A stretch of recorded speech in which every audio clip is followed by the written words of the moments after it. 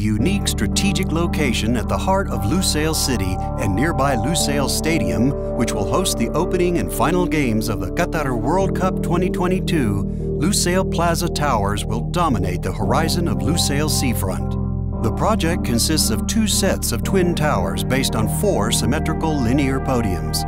Both seaside plots consist of 5 buildings, 2 5-story blocks, 2 4-story blocks, and a 70 stories high tower, while the landside plots comprise 4 buildings, 2 5-story blocks, 1 6 stories block, and a 50 stories high tower.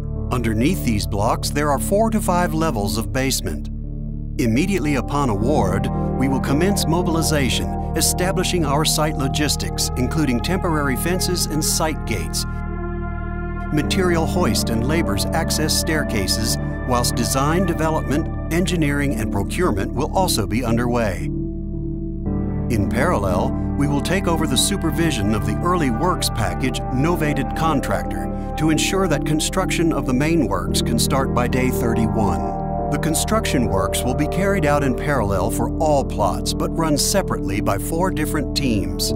For the seaside plots, the core of the towers shall start by day 31, while the construction of zones 1 and 4 shall commence by day 102. Meanwhile, zones 2 and 3 will be utilized for logistics support. As soon as zones 1 and 4 reach basement 1 level, the construction work of zone 2 shall commence. When zones 1 and 4 reach ground floor level and zone 2 is at basement 1 level, the material hoist and labor staircases shall be removed and construction works to zone 3 shall start. By utilizing the same construction methodology, landside plots will also start simultaneously with seaside plots, where the 50 stories tower will start on day 33 and zone 1 and 3 will start by day 102.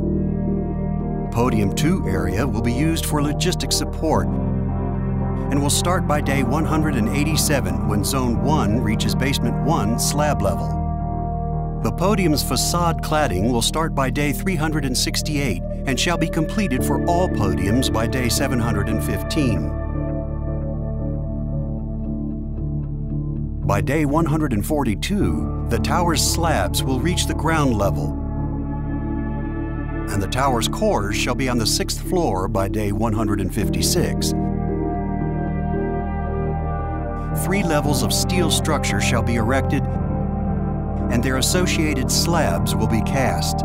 While the core will keep rising, the steel structure will keep following it with a gap of 3 floors. Once the structure has reached the 14th floor, a protection platform will be installed at level 12 to enable the commencement of the facade up to level 10, which will be completed by day 365 and achieve the milestone. This process will be repeated every 10 floors.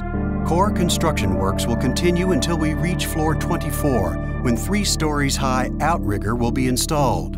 The core will then recommence and remain 3 levels above the steel structure and 6 levels above the slabs, until we reach level 44, where another outrigger will be installed. The core and slabs will continue to rise with the facade cladding following until we complete the superstructure and elevations by day 871. In parallel, the landside towers will be constructed with the core being 3 levels ahead of the slabs. As soon as the core reaches the 24th floor, a concrete outrigger will be constructed to allow the construction of the core and slabs to continue, while the facade works will be carried out with the same methodology as that used on the seaside towers to complete the superstructure and elevations by day 871. The infrastructure works shall start on day 538 and will be followed by landscape works, which will continue until the end of the project. By day 216, internal finishes and MEP work will start for all towers.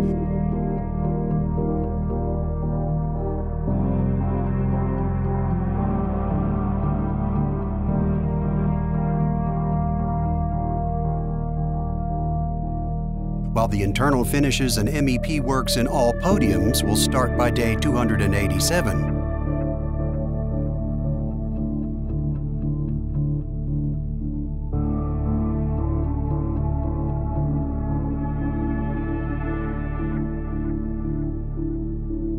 All operation tests, including snagging, will be completed by day 931, with a high level of professionalism to suit the importance of the Lusail new landmark.